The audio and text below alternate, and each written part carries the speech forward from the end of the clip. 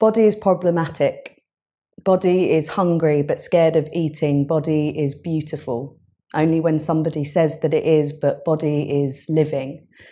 Body is singing itself to sleep. On a cold night in February, body is giving a speech to a room full of people with spinach in its teeth. Body is dancing. On a Wednesday night, to great music in an awful club and sweating and not giving a fuck.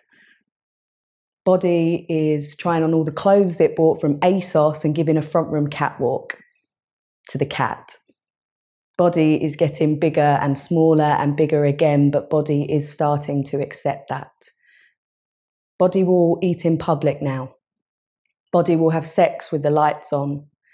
Body will try on jeans in a shop changing room and not take it too personally if they don't fit. If body doesn't fit into old clothes, it buys new ones. It doesn't shrink. Body is trying very hard to be well. Body is going to the gym sometimes, if it feels like it. Body is moisturizing every night and enjoying the feel of itself.